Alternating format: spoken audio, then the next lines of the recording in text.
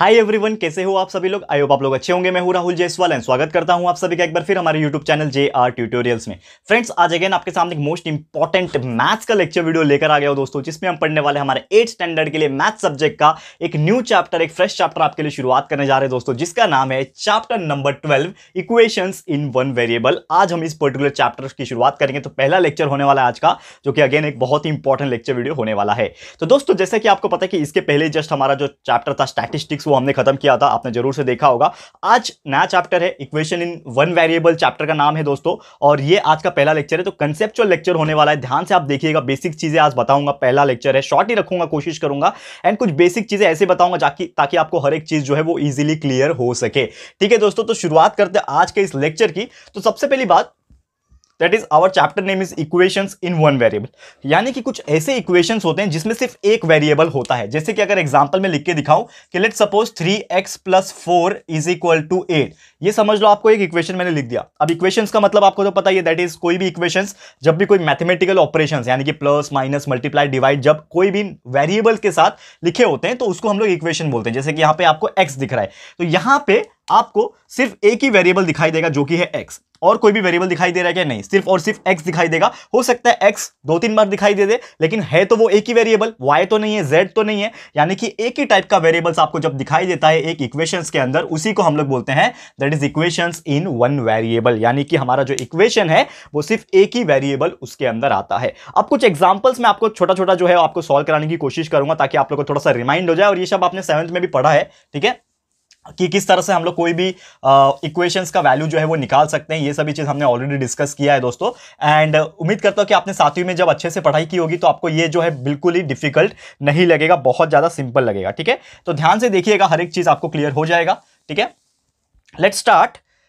Okay, जैसे एक example मैं लेता हूं, फॉर एग्जाम्पल, ठीक है, x + 4 = 10। यहां पे आपको एक एग्जांपल में लिखाने की कोशिश कर रहा हूं कि x + 4 जो है आपका क्या है, 10 के बराबर है। ठीक है ना, x + 4 जो है वो किसके बराबर है? 10 के बराबर है। तो अगर मुझे x का वैल्यू निकालना है, क्योंकि देखो इक्वेशंस इन वन वेरिएबल का मतलब यही होता है कि हमें जो है वेरिएबल्स का वैल्यू जो है वो निकालना होता है, कैलकुलेट करना होता है।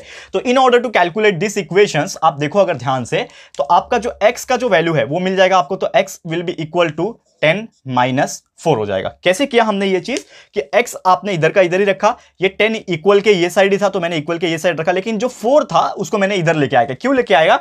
क्योंकि वेरिएबल्स को हमें एक साइड रखना होता है और जो नंबर्स होते हैं उसको मैंने को एक साइड रखना होता है। तो x को मैंने एक साइड रखा, नंबर्स को मैंने एक साइड रख दिया, तो क्या हो जाएगा? x will be equal to 10 - 4। तो आपका आंसर मिल जाएगा यहां से, x will be equal to 10 - 4 होता है 6। तो इस प्रकार आप आंसर जो है वो निकाल सकते हैं। और भी तरीके का कुछ क्वेश्चंस अगर मैं आपको लूं कि लेट सपोज x - 2 = 7 है, समझ लो। ठीक है, तो अभी मुझे अगेन x का वैल्यू निकालना है, तो x को मैं निकालना है, यानी कि x को मैं वैसे ही रखूंगा, ये इक्वल को मैं इधर लिख देता हूं, और 7 इक्वल के बाद है उसको लिख दिया मैंने 7। लेकिन ये जो -2 था उसको मैं क्या कर रहा हूं, ये इक्वल के ये साइड लेके आ रहा हूं। पहले ये इक्वल के इस तरफ था, अब देखो इक्वल के इस तरफ -2 था, अब ये -2 को उठा के मेरे को उस तरफ लेके आना है। तो ये क्या हो जाएगा? -2 का हो जाएगा +2। एक चीज हमेशा आपको याद रखना है दोस्तों, ये चीज मैं आपको अभी बता दे रहा हूं, और ये आपको 9th एंड 10th में इतना ज्यादा हेल्प करेगा। और एक चीज आपने इस बार ना कंसेप्ट अगर समझ लिया ना ये चीज का, तो कभी भी मैथ्स में प्रॉब्लम नहीं होगी, खासकर माइनस और प्लस में, जो कि बहुत सारे बच्चे आज भी कंफ्यूज होते हैं। 10वीं के बच्चे भी होते हैं, 9th के बच्चे भी होते हैं कि माइनस माइनस क्या होता है, प्लस माइनस क्या होता है, ये बच्चे हमेशा कंफ्यूज होते हैं। तो ये चीज मैं आपको बता रहा हूं।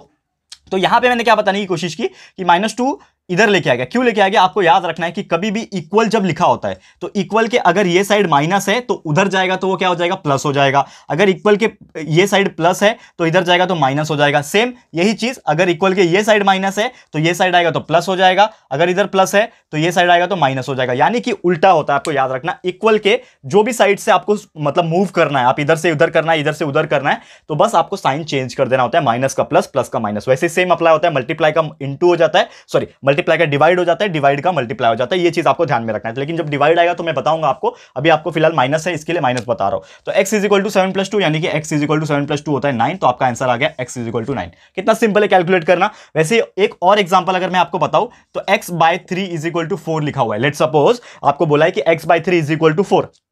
अब इसका वैल्यू जो है आपको कैलकुलेट करना है। ठीक है, तो वैल्यू कैलकुलेट करना है मतलब किसका वैल्यू निकालना है? आपको x का वैल्यू निकालना है। तो मैं बोलूंगा x will be equal to, क्या बोलूंगा, x will be equal to, ये जो 4 है ये पहले से ही है इक्वल के ये साइड, ठीक है मैं लिख दूंगा, लेकिन ये जो 3 है ये x के साथ क्या है, डिवाइड में। आप देख पा रहे हो यहां पे ये लाइन का मतलब क्या होता है, डिवाइड होना, तो x डिवाइड बाय 3 है, तो ये जो डिवाइड बाय 3 है इसको मुझे इक्वल के ये साइड लेके आना, यानी कि 4 के पास लेके आना है। तो मैं क्या कर दूंगा, उसको मल्टीप्लाई कर दूंगा, जैसे मैंने बताया इक्वल के वो साइड अगर डिवाइड वाला चीज जाएगा तो मल्टीप्लाई हो जाएगा, मल्टीप्लाई वाला चीज अगर उधर वो साइड जाएगा तो डिवाइड हो जाएगा। तो ये डिवाइड में है ना 3, तो डिवाइड में जो 3 है वो इक्वल के ये साइड जाएगा तो क्या हो जाएगा, मल्टीप्लाई हो जाएगा, यानी कि x will be equal to 4 multiply by 3 and that will be equal to 12। तो आपका आंसर कितना आ गया, 12 आ गया। और वैसे और एग्जांपल अगर मैं आपको कराने की कोशिश करूं तो लेट्स सपोज आपको अगर दिया हुआ है कि 4x इज इक्वल टू 28, आपको इस प्रकार का क्वेश्चन पूछा है कि 4x इज इक्वल टू क्या है, 28 है, तो मुझे क्या निकालना है, अगेन x का वैल्यू निकालना है, तो x में वैसे रखूंगा, x इज इक्वल टू लिखूंगा। अब x इज इक्वल टू क्या आगे लिखा हुआ है 28, तो इसको भी सेम एज इट इज लिख दूंगा,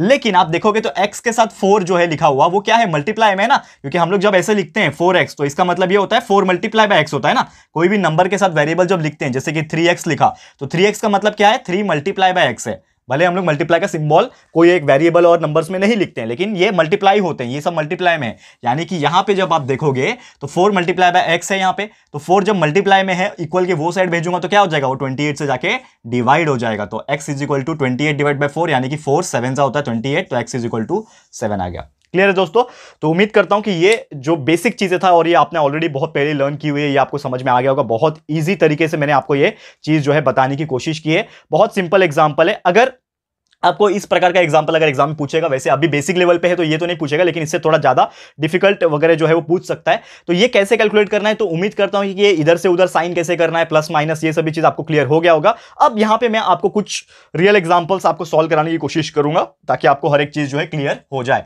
ठीक है दोस्तों, तो इसको फटाफट से रफ कर लेता हूं और एक एग्जाम्पल आपको मैं सॉल्व कराने की कोशिश करता हूं जो कि आपको बहुत ही ज्यादा इजी लगेगा सॉल्व करने में, और एक बार आपने ये चीज सीख लिया ना तो आप डेफिनेटली कोई भी एग्जांपल को सॉल्व कर पाओगे। Let's suppose I am taking one example here, ठीक है, तो 9x माइनस 4 ले लेता हूं मैं, 9x minus 4 is equal to 6x plus 29, ठीक है, 6x प्लस 29। देखो ये थोड़ा सा बड़ा एग्जांपल है, आपने अभी तक एक न्यूमेरिकल का, दो न्यूमेरिकल का एग्जांपल देखा, बहुत ही छोटा छोटा एग्जांपल देखा, लेकिन ये जो एग्जांपल आपको जो नजर आ रहा है दोस्तों, ये बहुत ही सिंपल होने वाला है। क्यों, क्योंकि इसमें पहली बात तो यह है कि दोस्तों आपको यह समझना पड़ेगा कि ये कौन सा टाइप का वेरिएबल है, यानी कि कौन सा टाइप का इक्वेशन है। तो आप देखोगे ये इक्वेशंस तो है, लेकिन इसमें वेरिएबल कितने हैं, एक, यानी कि x ही है खाली, तो एक ही टाइप का वेरिएबल इसमें प्रेजेंट है, that's why it is called as the equation in one variable. अब ये इक्वेशन इन वन वेरिएबल है, एक ही वेरिएबल है, कौन सा, वो भी x है, तो हमें x का वैल्यू सॉल्व करना है। और जब भी आप हायर स्टैंडर्ड में जाओगे ना, यानी कि अभी आप जो है वो 8वीं में हो, तो 8वीं के बाद जब 9वीं में जाओगे तो आपको एक चैप्टर आएगा जिसका नाम रहेगा linear equation in two variable, यानी कि आपको, जब आपने अभी वन वेरिएबल पढ़ा,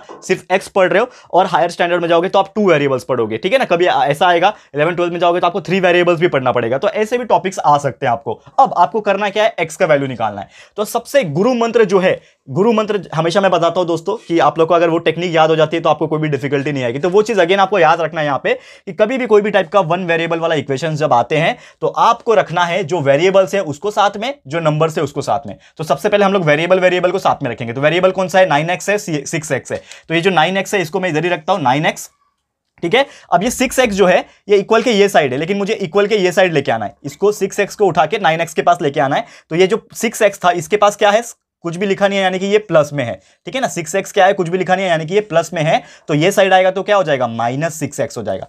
समझ में आ रहा है दोस्तों, तो ये 9x इधर ही था, मैंने 6x को उठा के इसके पास लेके आता तो ये क्या हो जाएगा, -6x हो जाएगा, ये बीच में इक्वल लिख दिया मैंने, ठीक है। अब ये 20 इक्वल के ये साइड 6x तो चला गया, तो क्या बच रहा है यहाँ पे, सिर्फ 29 बच रहा है, प्लस में वो भी 29 बच रहा है, तो 29 इधर का इधर ही है, लेकिन ये इक्वल के आगे जो है ये -4 को उठा के मुझे लेके आना है यहाँ पे। अभी देखो बीच में इक्वल है ना, तो ये -4 को उठा के यहाँ पे लेके आना है, तो हमेशा माइनस वाला चीज उधर आएगा तो क्या हो जाएगा, प्लस हो जाएगा, तो ये हो जाएगा +4, ठीक है। तो 9x - 6x कितना हो जाएगा, 3x, 9 में से 6 गया 3x, जैसे बोलते हैं ना हम लोग, 4 आम में से 2 आम निकाल दिया तो कितना आम बचा, 2 ही आम बचा। वैसे 9x में से 6x निकाल दिया तो 3x बचेगा, और इज इक्वल टू 29 + 4 कितना हो जाएगा दोस्तों, 29 + 4 होता है 33।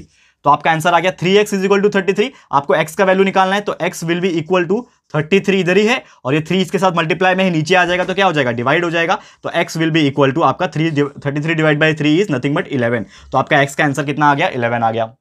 कितना सिंपल है। और एक एग्जांपल मैं आपको कराना देना चाहता हूं जो कि आपको मैं ओरली बताऊंगा। लेट्स सपोज कि I am taking one example here, that is 6x - 7 is equal to 4x 4x plus 5, ठीक है, 4x प्लस 5, ठीक है, ये एक एग्जांपल है, ऐसे ही टाइप का एग्जांपल है। और जैसे हम लोग आगे का लेक्चर, आज तो पहला लेक्चर था तो सिर्फ बेसिक ही बताने की कोशिश कर रहा हूं। तो पहला लेक्चर जैसे कि आपको पता है कंसेप्चुअल नॉलेज में देता हूं दोस्तों, तो जानबूझ के मैंने एक थोड़ा सा अपने मन से एग्जांपल ले लिया ताकि मैं आपको और भी ज्यादा इनोवेटिव तरीके से बता सकूं कि आपको एक चीज समझ में आ गया, उसी से मिलता जुलता एग्जांपल है। तो अगर आपने ये चीज भी सॉल्व कर लिया ना, आज समझ लिया ना, तो जब भी अगला लेक्चर लगे आऊंगा, लेक्चर नंबर 2, उसमें जब हम लोग रियल लाइफ एग्जांपल सॉल्व करेंगे तो आपको और ज्यादा इंटरेस्टिंग लगेगा और इजीली समझ में आएगा। ठीक है दोस्तों, तो शुरुआत करते हैं इसको सॉल्व करना। जैसे मैंने बोला, गुरु मंत्र याद रखना है, वेरिएबल को साथ में रख दो, नंबर को साथ में रख दो। तो यहां पे 6x पहले से ये साइड में है, ये नंबर सॉरी वेरिएबल 4x इस साइड है, तो इधर लेके आऊंगा तो क्या हो जाएगा, -4x हो गया, क्योंकि प्लस में था ना, तो ये साइड लेके आया तो -4x हो गया। इस इक्वल टू लिख दिया बीच में, ये 5 इधर पे पहले से ही है, -7 ये साइड लेके आ गया तो +7 हो गया, करेक्ट है। तो 6x - 4x हो जाएगा 2x, इस इक्वल टू 5 + 7 हो जाएगा 12। x का वैल्यू निकालना है, therefore x will be equal to, ये 12 इधर ही है, 2x के साथ मल्टीप्लाई में है तो ये साइड जाएगा तो हो जाएगा डिवाइड, यानी कि x इज इक्वल टू 12/2, यानी कि x इज इक्वल टू कितना आ गया, 6 आ गया। देयरफॉर हमारा आंसर आ गया x इज इक्वल टू 6। तो दोस्तों आप ही देख सकते हो कि कितना सिंपल होता है ऐसे टाइप के वन वेरिएबल वाले इक्वेशंस। अभी तो नॉर्मली मेरा एक्सपीरियंस से अगर मैं बताऊं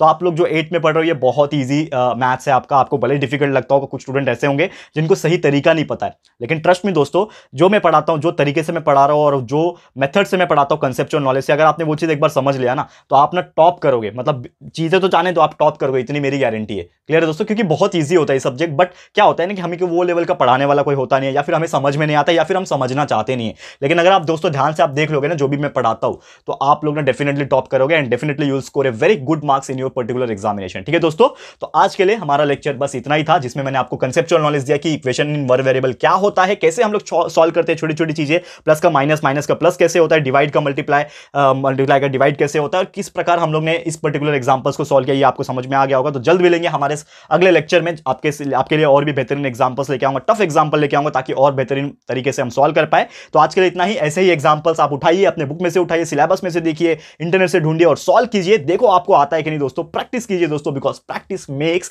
एवरीवन परफेक्ट। ठीक है दोस्तों, तो आज के लिए इतना ही। हमारा ये वीडियो आपको कैसा लगा है दोस्तों, एक नया चैप्टर आपके लिए शुरुआत किया तो कैसा लगा है दोस्तों, प्लीज हमें कमेंट करके बताइएगा, अपनी राय और सजेशन जरूर से दीजिएगा। और अगर आपको ये वीडियो पसंद आया है, यूजफुल लगा है फ्रेंड्स, तो प्लीज वीडियो को लाइक कीजिएगा, शेयर कीजिएगा अपने सारे फ्रेंड्स लोग के साथ, फटाफट से शेयर कर देना। एंड अगर आपने अभी तक इस चैनल को सब्सक्राइब नहीं किया है तो फटाफट से हमारे चैनल को भी सब्सक्राइब कर देना, साथ में बेल आइकन को प्रेस कर देना, ताकि जब भी हम लोग वीडियो लेकर आएंगे आप लोगों को नोटिफिकेशन मिलती रहेगी।